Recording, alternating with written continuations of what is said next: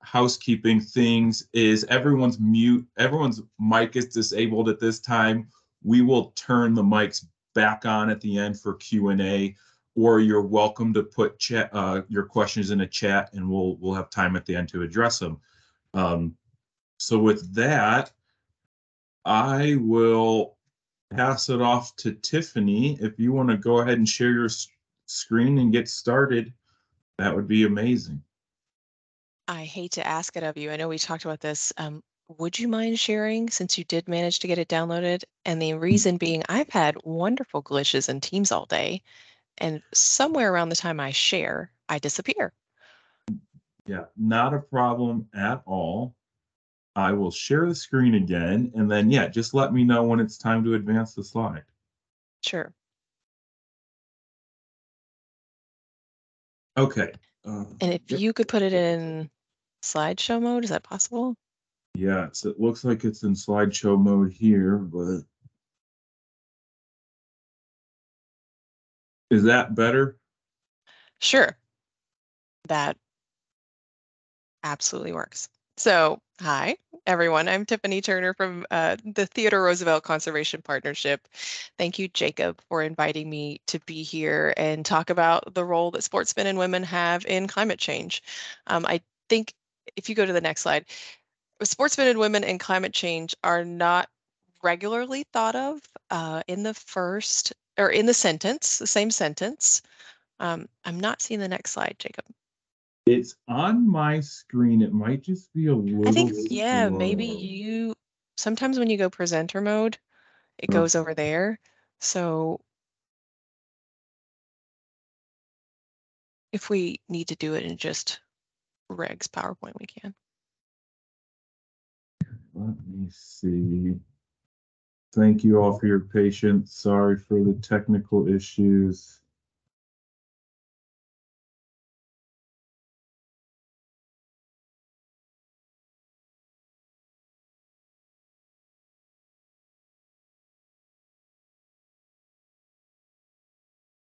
Okay, does that look better? I see you. You see me. Okay. This is fully my fault for having a meeting backed up to this exact. We'll just stay there. That one's perfect. We'll just. Is that? Hey, that's. You're Okay, rolling. and I You're advanced going the now. slide. You Did the did. slide advance? It did. Maybe we have a solution. Okay. We did. Thank Take you, two. Jacob. Thanks. So yeah, we are maybe seen as unlikely advocates. You're not expecting to see sportsmen and women talking about climate change, I think, but it's a bit of a misnomer in that, or a misconception, because we are deeply impacted by climate change, spending days and weeks at a time afield and experiencing all the things that people are often reading about, and making that connection to climate change for hunters and anglers is what TRCP is striving to do, while they are experiencing all of the impacts and effects of climate change. We want to make sure that they're able to connect the dots. So we have 41 hunting, fishing, and outdoor recreation, landowner, and conservation groups that all decided to come together to advance climate solutions. We regularly partner with our partner. We are a partnership organization. That is our bread and butter. We take the P very seriously at TRCP, and so we have pulled together, I think, 63 partner organizations at this point, and we talk about policy and how we can advance different policy initiatives at the federal level. And climate is our most recent added center, because there was a realization around 2008, and then everyone was forced to kind of, there were some political levers pulled where they stopped talking about it for a minute when they produced Season's End, if anyone read those, and Beyond Season's End. And then there were some bills and they didn't go through and everybody got scared. So around 2020 or 2018, actually, people started getting back together and saying, we got to do something about this. And in 2020, they put out a climate statement that was focused on nature-based solutions. There's lots of solutions that are out there for climate change.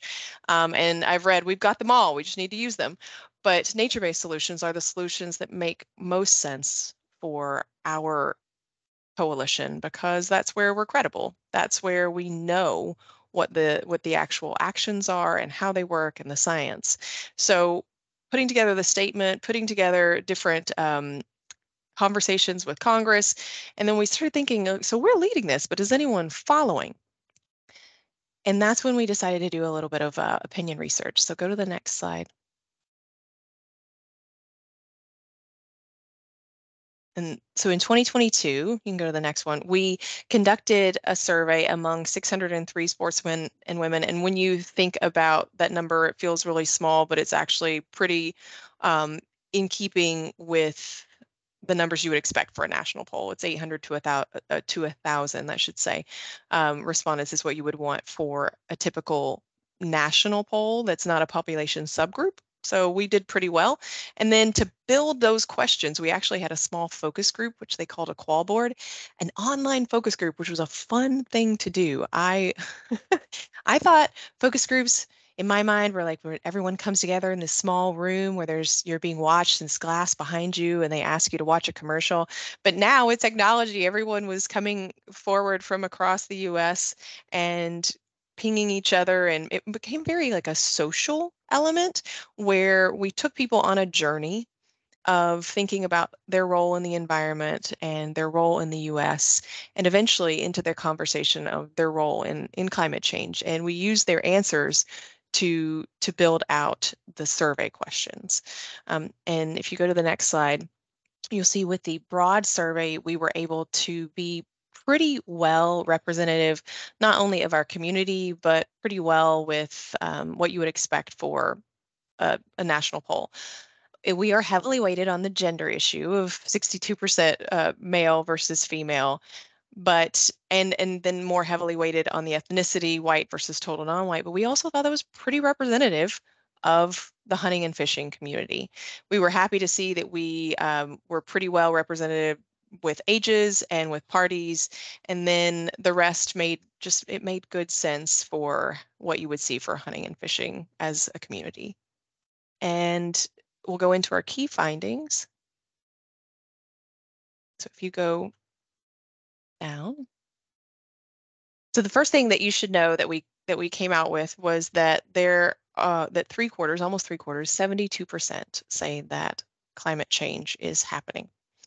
And that may not seem groundbreaking, but it's actually where America is. America is at around 74%, one of the longest running polls with the Yale Climate Change Communication Program has tracked the US at 74%. Other polls have tracked the US around three-quarters.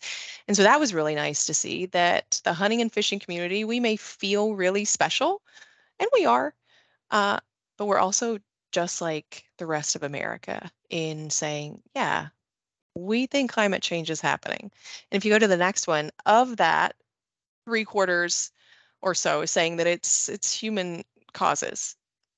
There's still some work to be done when it comes to bringing this community along around the natural cause conversation. And so that means we have some communicating to do. And the next slide. We wanted to ask people, what are they seeing? So that was kind of the thing that I was wondering. It's like, do they understand what climate change is? And then also just what are they seeing out there? So a majority saw an increase in weird or variable weather. They saw declining populations of fish and wildlife, an increased number of fleas, ticks-related diseases, and river streams and lakes hurt by drought, and maybe some fish species moving out of their traditional areas. And then we started to get a little lower numbers as we moved down to the rest. But there weren't any high numbers in decrease. And that was another important takeaway, is that if people weren't saying increase, they might be saying no change, but they definitely weren't saying we're having a decrease in fish populations declining. And the next one. So then we started to map what people were saying that they were noticing. And it kind of made sense, right? So in the West, fish are being affected by higher water temperatures. We know around that same time there were a lot of river closures in the summer. The frequency of fire or smoke from wildfires Absolutely, a lot of wildfires in the West. In the Northeast, we know the data supports increased numbers of fleas and ticks. People are seeing that. But then in the Midwest and the South, we had the highest report back of weird or variable weather. And the other thing I took away from this was almost like a reverse NIMBYism or another take on NIMBYism, that you're not really seeing it being climate change if it's not in your backyard. So this is what people are seeing, and this is what climate change is to them, because that's what's in their backyard. And most recently in DC, where I am, and then a lot of the East Coast, we got to say frequency of fire or smoke from wildfires. And I think if we were to do the poll again, we'd see that uptick in numbers, at least on the East Coast, where that's a thing that's happening for us that I don't think people expected. Pretty sure no one thought there's going to be some wildfire in Canada that's going to turn the skies orange. Um, so these numbers, I think, will continue to change and continue to get a little bit more realistic, I think, as unfortunately more emergencies or events happen that prompt people to think about it.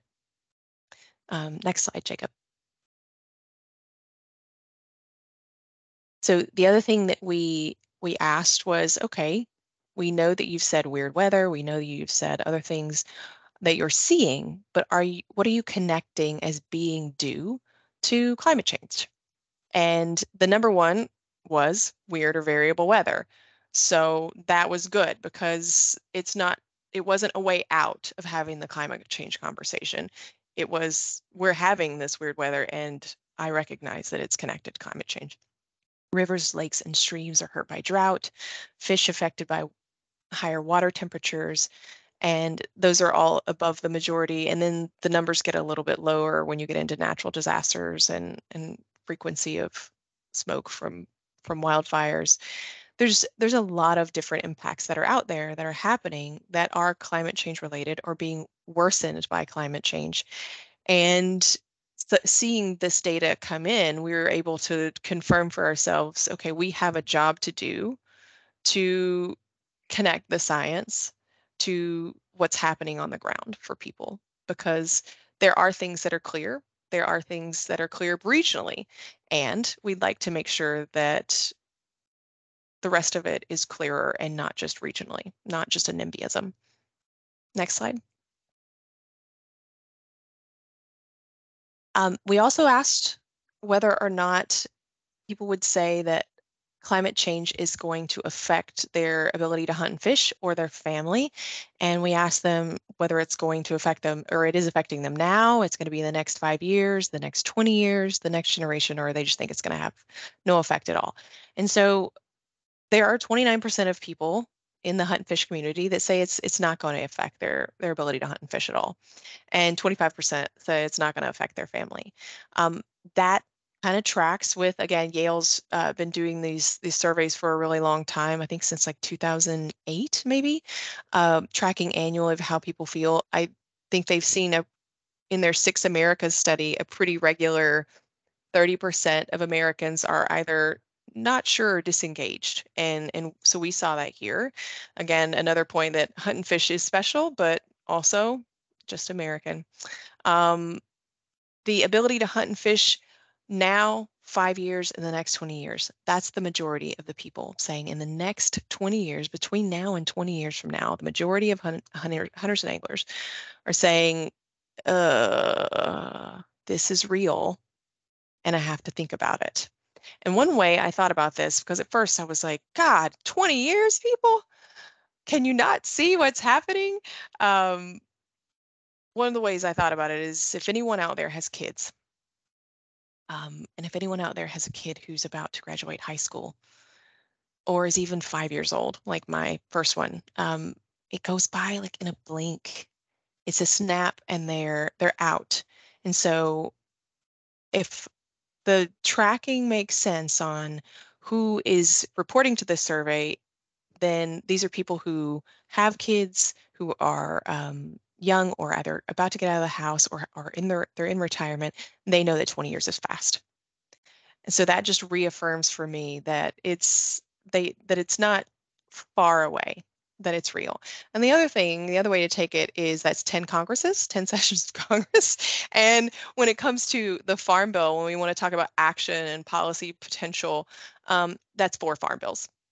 And I would imagine anyone in Congress or even anyone in your current role now, and you look at your, your retirement, mine's still 20 years away.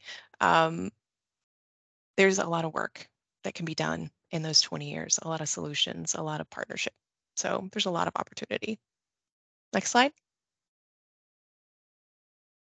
So we know climate change is not the only thing that is threatening our hunt and fish opportunities, our wildlife, our habitat. So we wanted to know, what are people seeing as a threat? And so habitat being broken up by development and industry was the #1 thing seen as threat. And then pollution. And then we dug down into pollution. Climate change was a component of that, but also it kind of references pollution as a big catch-all, and it's something that people are more comfortable with because there's a longer history of talking about pollution, whether it's air or water.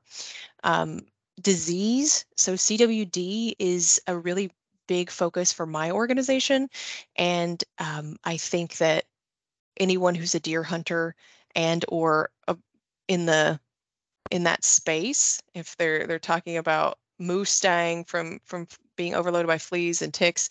I think you can't hunt moose in Minnesota anymore. Somebody check me on that, but I feel like Doug Beard told me that recently. Their disease is obviously recognized as a threat to our wildlife and to our habitat, and that is only going to get worse as temperatures change, as habitat is threatened. So climate change is a contributor to each one of these things, even if it's not the #1. And then roads and highways across habitat or migration routes. And so that's obviously, that's a focus for our organization outside of climate, but it's really important to note those issues and how they overlap. Next slide, Jacob. So then we started talking about, okay, we are not, we want to know what you feel about climate, but we also want to know how you feel about some solutions. And like I said, nature-based solutions is the credible space for us and our partners. And we also know conservation strategies are climate solutions. And so we wanted to see kind of where our community was on that thinking. And 86% said that restoring wetlands and coastal areas, and we didn't shy away from talking about storing carbon, but then also talked about the other elements, right? Wildlife habitat and resilience to storms, and pollutants. 86% support policies that would restore wetlands and coastal areas. 84% for restoring forest prairies and grasslands. 76% for having a national goal, and I'll read this, of conserving and restoring 30% of land and inland waters in America and 30% of its ocean areas by the year 2030. That's 30 by 30, just spelled out and not said 30 by 30, because that has a little bit of, especially at the time in 2022, some political questions, right? Like, will we turn people off if we say 30 by 30? But if we explain what 30 by 30 is, do people support it? Yes. And 76% say they support financial incentives that encourage farmers to adopt regenerative practices and climate smart practices. This is just overwhelming majority of the stuff that we know and love, the stuff that you're doing in your agencies. Hunters and anglers are all for it. And of course, that makes sense, right? We needed to understand with the climate lens on it. Do you understand? Do you support it? And help us talk about this with Congress and with states. Next slide. So on the next couple of slides, I just kind of broke it down as a confirmation of this wasn't, a fully liberal pushed reason why we got to 86%, right? This was across parties. You see the next one? That it was across hunt and fish versus both. So the numbers are not too different depending on our hunt and fish groups. And the reason we did this is oftentimes hunt-only groups are more right of center, and we wanted to make sure that we weren't being overly heavily weighted by the fish-only group. And next slide. And then we again sliced it between whether or not you believe climate change is happening and you don't believe it. Do you still support this? And we saw that we still have each strategy strongly supported, or the majority supporting these things that we called out help as climate solutions. And next slide.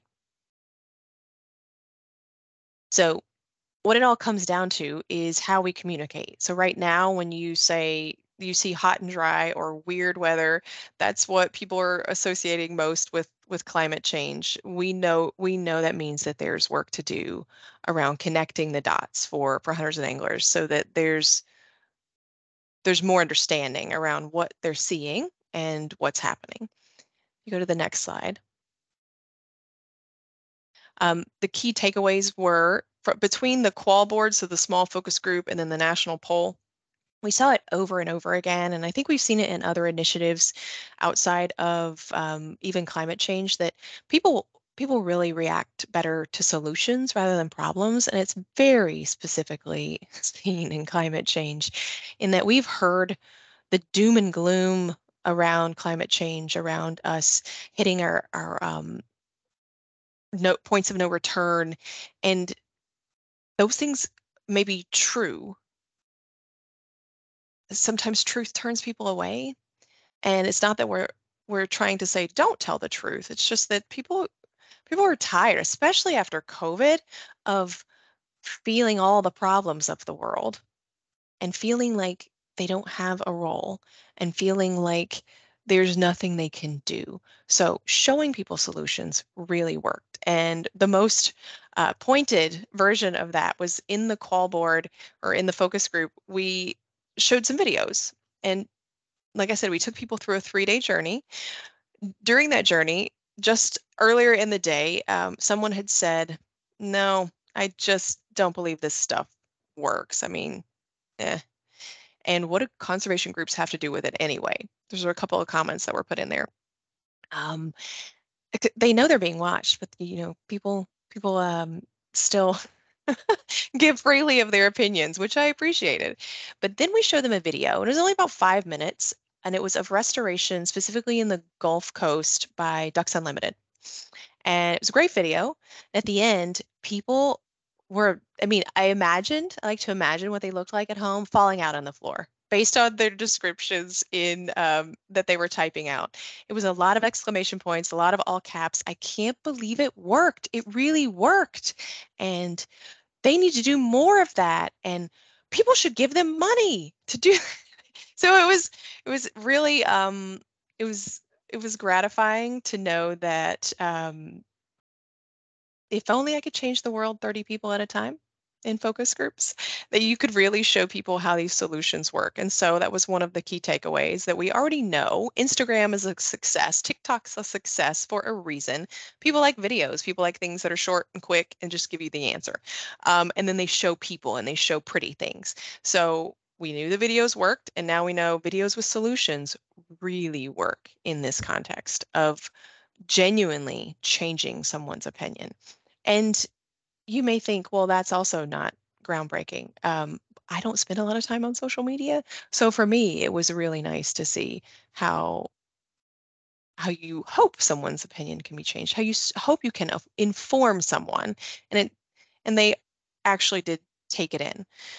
The other thing that we learned is that personal connections really make a difference. So having someone in the story, having people there that are real, that are doing the work, that are feeling the impacts, whatever it is, having that personal connection helps someone see that this isn't some abstract concept. This is someone's life. There's some element of empathy there. There's some element of reality there.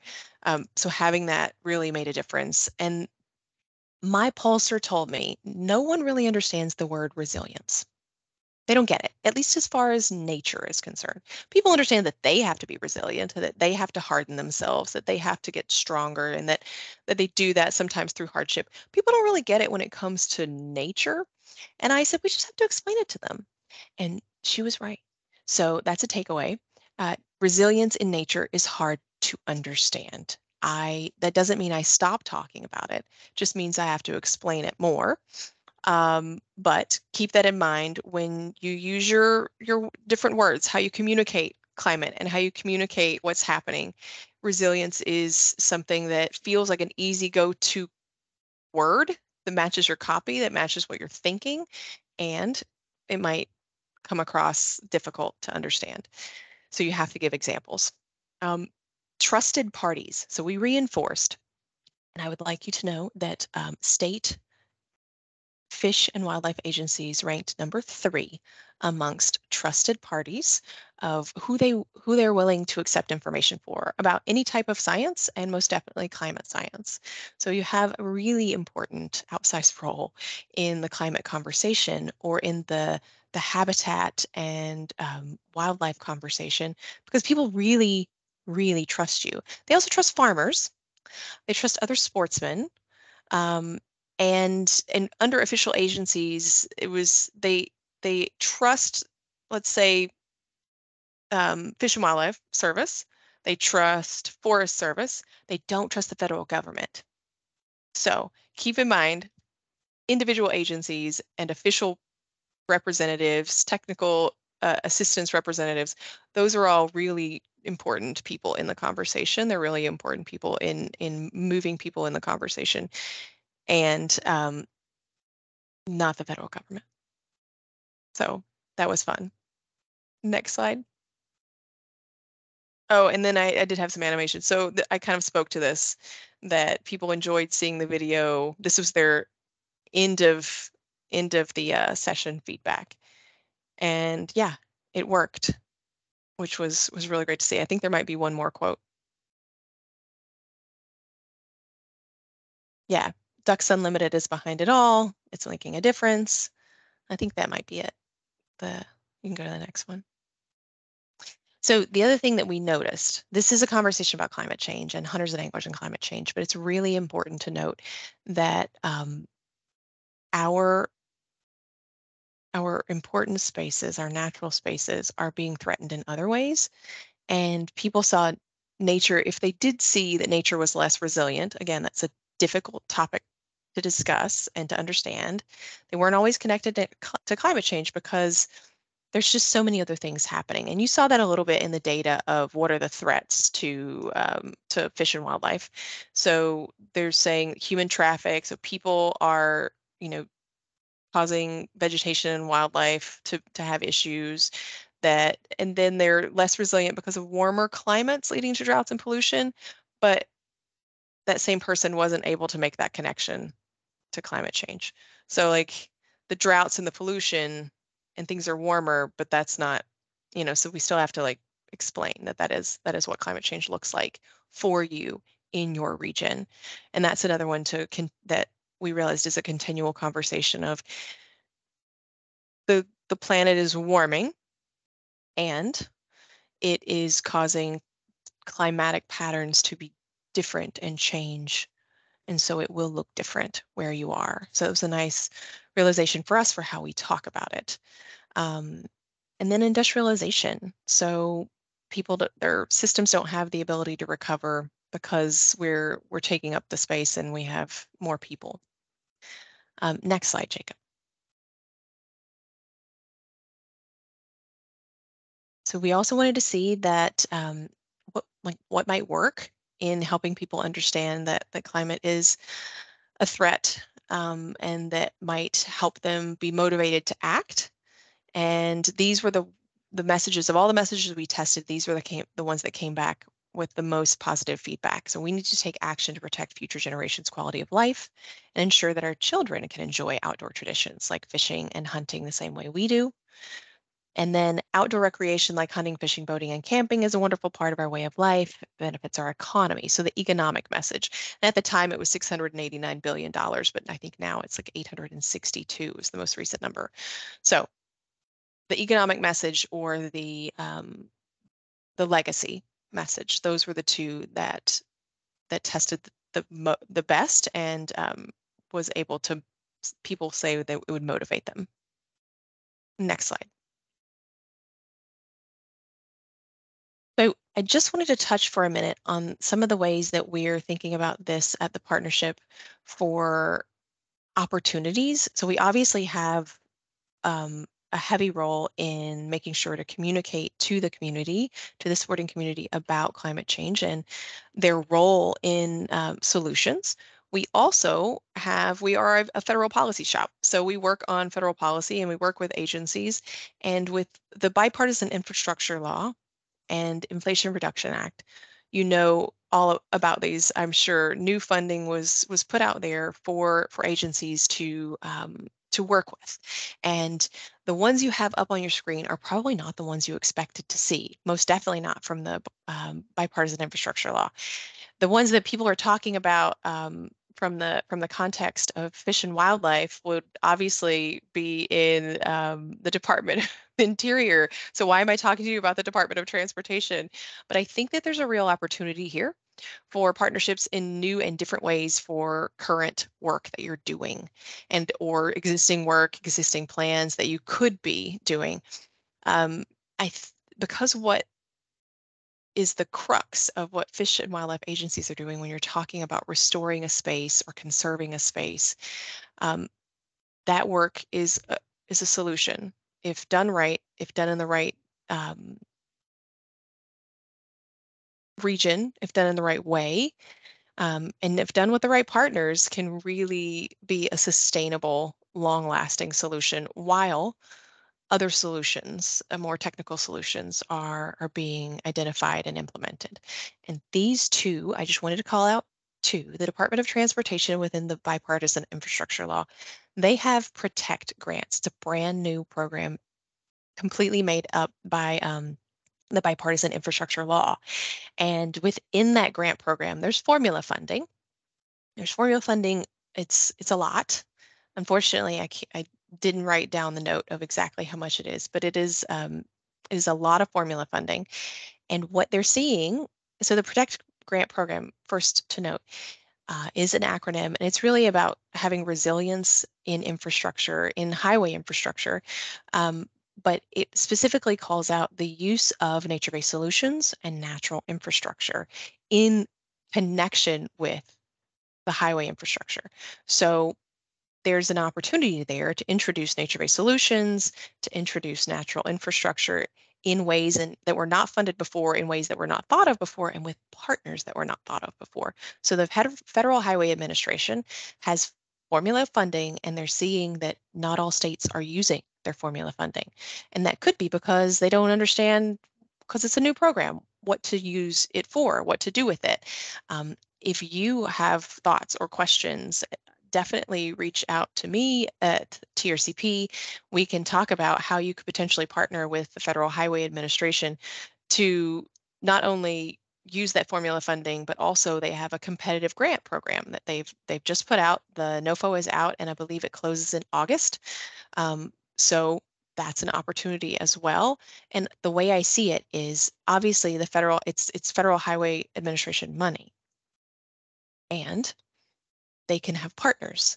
And if they want to partner with your agency at the state level to do some of the work that you're already doing, that is considered a nature-based solution or natural infrastructure, that's funding for the both of you to do work that you were already going to do and work that they needed to do. The other program that they have is a culvert removal program. So lots of money there if you have those needs in your state. And then with the Inflation Reduction Act, EPA has climate pollution reduction grants, and those grants are also competitive. There is a partnership element. So I would recommend reaching out to your state EPA to see how, and I think it's specifically the air group, on how the work that you're doing is a nature-based solution and therefore cutting down so many different pollutants, carbon being one of them. And that is what they're doing when we talk about climate pollution reduction grants. It's focused on reducing greenhouse gases in the air. and nature-based solutions can be combined with some of the work that they're doing in the air group with an EPA. So that's a thought for everyone, food for thought, and happy to talk with you further on it. And then the last slide, I think, Jacob, or next to last. Okay, so yeah, just to sum it up, there's lots to understand about how to communicate. We'll continue to do these polls and continue to update you on how they go and the further learnings that we get. But we do know that if you are solutions focused, if you tell personal stories, and you focus on the co-benefits to water and wildlife in addition to the climate conversation, it makes it a lot easier. Everyone thinks about climate as a politicized conversation, and really the space where you're already credible isn't in to having the larger conversation. And I think that's it.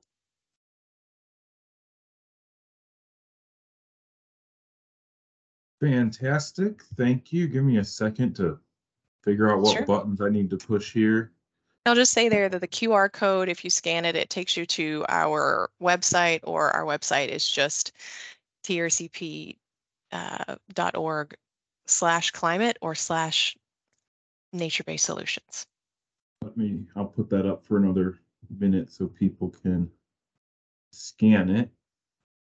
Thank you, Tiffany. That was very enlightening. I always feel like I learn so much anytime I interact with you. And so, I think we all know that hunters and anglers are important constituents and stakeholders in fish and wildlife management. I think you've really demonstrated how important of a partner they will be in our efforts to mitigate climate change as well as adapt. So we can, like you say, ensure we have fish and wildlife for future generations. So we've got lots of time for questions. So give me a second. I will unmute folks. Okay, your microphones will now work. So if anyone has a question, you should be able to raise your hand, or if you'd like, you can put them in the chat and I will read them out.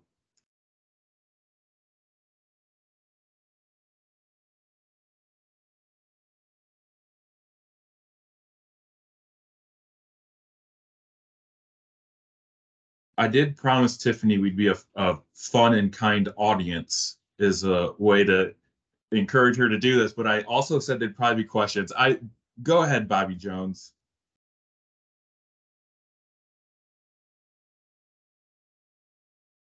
You might need to come off mute. I don't hear you.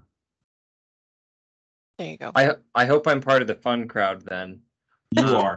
Thanks for the presentation. I was curious, you drew a lot of similarities where hunters and anglers were good representations of the American public. I was curious what, stood out to you as the biggest differences when looking at that group as itself opposed to the population as a whole. I would say the background that this group already has in the outdoors gives probably an easier into the conversation. I think most people think of urban populations as ready to roll and talk about climate, as your polls might suggest, because maybe they're also more Dem leaning. But I have plenty of people on my street who are not ready to have that conversation. And I'm in DC proper, and it's because they're not getting outdoors. So I think it was a lot easier to have that conversation with people who were spending a lot of time outside.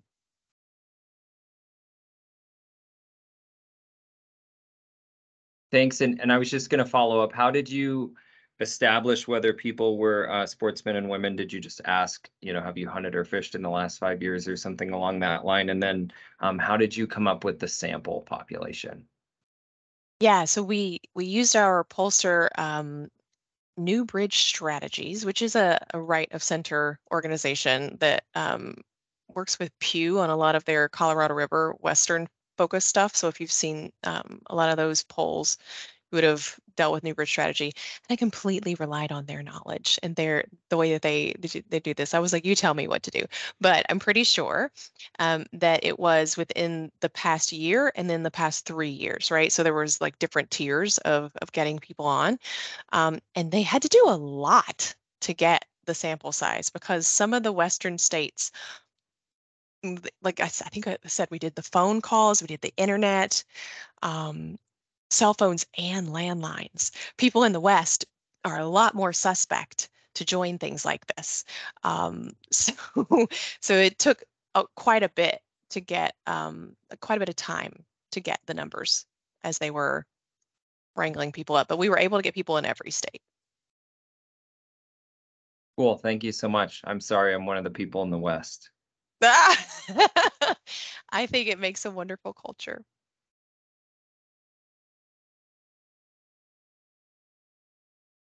Any other questions for Tiffany? I don't see any in the chat, but go ahead, add them to the chat or raise your hand.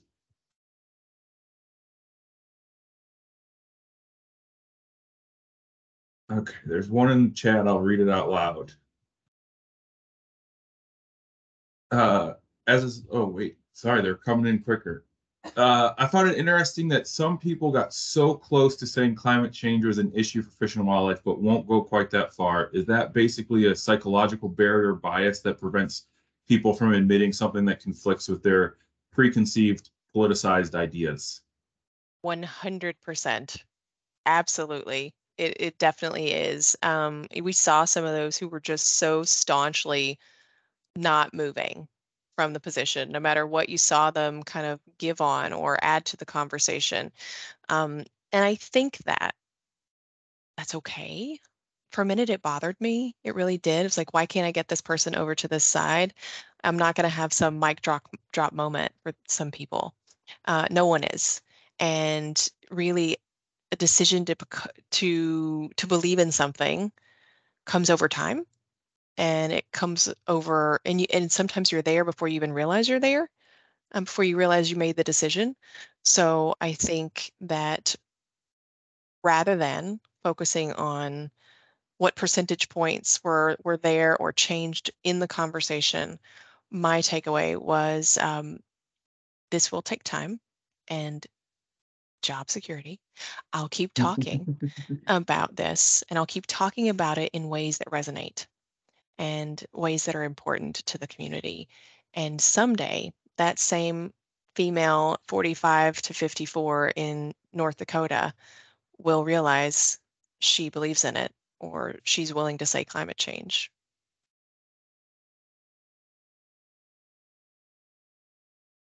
The lack of conversations dealing with false concept that human population growth, I just started reading out loud, I'm sorry, Jacob, can be sustained on limited resources. No. Yeah, I see that comment. There's another question at the bottom. As some of our strongest advocates, trusted parties, personal connections, are there any thoughts to incentivizing hunters and anglers to continue to be conservation stewards / leaders?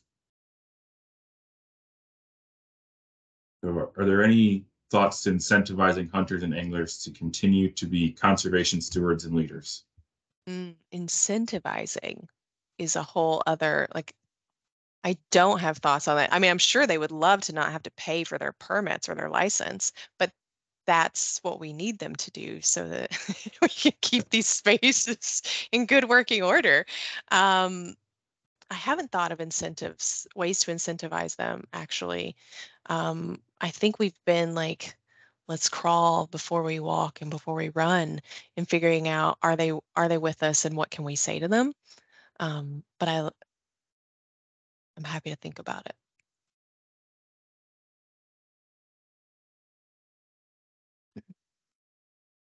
So I'll do one last call for questions. And if there aren't any more, we can wrap up. You'll have 15 extra minutes back for you to do your regular scheduled jobs. Yeah, Sean, I see your hands up. Go for it. Okay, hey, thanks a lot. A great presentation, Tiffany. I can go down a whole lot of rabbit holes here, but I'll stick to a couple here. When you mentioned the question about whether or not these folks think that climate change will affect their ability to hunt or fish, and I was kind of interested to see that the no effect thing came up quite high. And I'm kind of curious if, like, in future rounds of this, if there's a way, if you do more focus groups or whatever, to dig if that no effect means hunt or fish as I hunt and fish right now versus how I would in the future. So For example, for me, Pennsylvania, fishing, well, maybe I don't fish for brook trout anymore. Maybe I fish for smallmouth bass 20 years from now.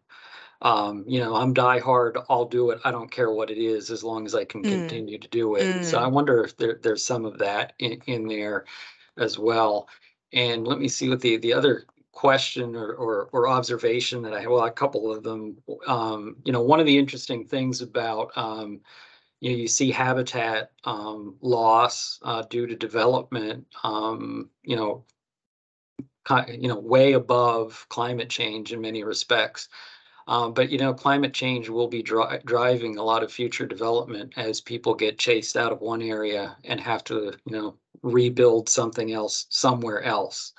And when habitat loss is already the biggest problem, we need to save as much habitat as we can. So there's a lot of work there. And the other thing just struck me pretty interestingly, the 30 by 30 piece that was in there and the 76% support. There was just a pre-proposal floated here in Pennsylvania that really met with major resistance on creating a new refuge. So that the timeliness of that was interesting. But I don't know if it's just that one particular place or what, but we had quite a bit of opposition to that, and it'll be interesting to see how they move forward with that. So, but again, thanks a lot. Great presentation. Yeah, thank you, Sean. That makes me all think back to, like, a lot of times this is a communications problem, and or at least it's a lever that having the conversation in different ways over and over again, you kind of have to keep doing that to get to what you want, right? So if you want that refuge because you're going to need it, because climate change is going to continue to change our environment and change where we are living and change how we are living, then explaining it to people, like, that's why this refuge is important.